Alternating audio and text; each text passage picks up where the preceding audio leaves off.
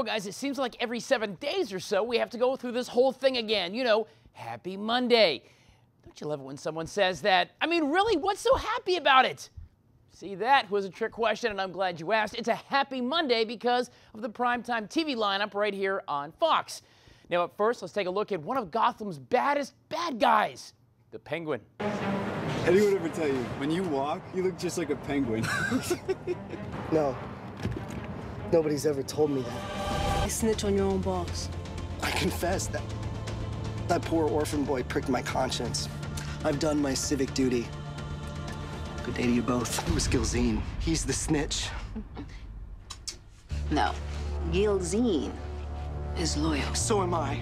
I would open a vein right here and now if you asked me to. Go on then. Open one. Maybe it's just me, but there is something shifty about that little guy. Well, anyway, speaking of Penguin, he is front and center on tonight's encore episode of Gotham, and then it is a brand new episode of everyone's favorite Kevin Bacon-powered show. It's called The Following. Wait a minute, what are you doing here? Thought you were only working a couple days this month. Something important came up. Something I need to take care of personally. That's fun. Hey! Now you let him stay up. They missed you. You've been traveling so much. Oh, I missed you guys too. I missed you too.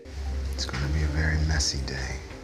Well, see, those are the types of words that would make fuss budget Felix Unger sit straight up in bed.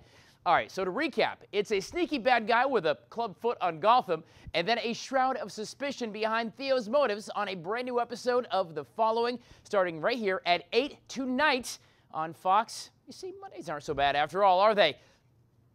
Thought you were going to throw something at the TV set. Anyway, I'm Tyler Ryan. That is your Prime.